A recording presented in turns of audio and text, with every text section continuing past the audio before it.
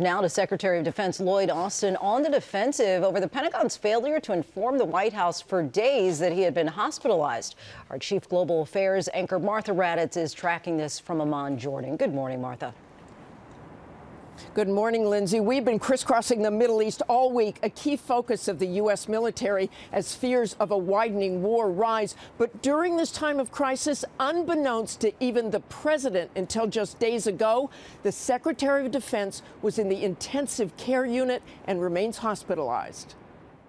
This morning, new details about the secret hospitalization of Defense Secretary Lloyd Austin as lawmakers demand to know why it took so long to notify Congress and the White House. ABC News learning this morning that Austin first entered Walter Reed National Medical Center on December 22nd while on leave for what the Pentagon is calling elective surgery. He was discharged the following day.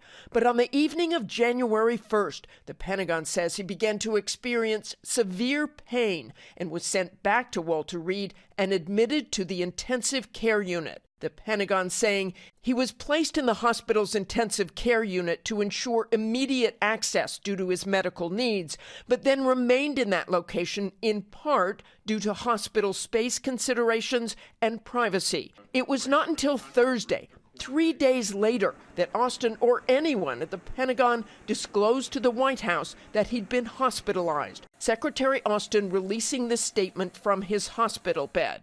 I recognize I could have done a better job ensuring the public was appropriately informed. I commit to doing better. But this is important to say. This was my medical procedure, and I take full responsibility for my decisions about disclosure. A U.S. official telling ABC News that President Biden was exasperated after learning about Austin's lack of transparency, but the White House saying Biden spoke to Austin on Saturday, wishing him a speedy recovery in what an official describes as a warm conversation.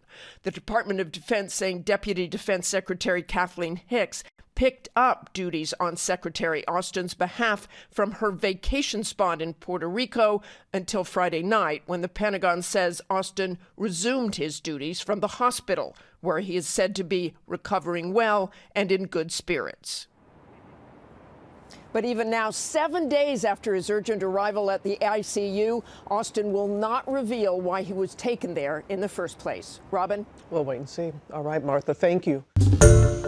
Hi, everyone. George Stephanopoulos here. Thanks for checking out the ABC News YouTube channel. If you'd like to get more videos, show highlights, and watch live event coverage, click on the right over here to subscribe to our channel. And don't forget to download the ABC News app for breaking news alerts. Thanks for watching.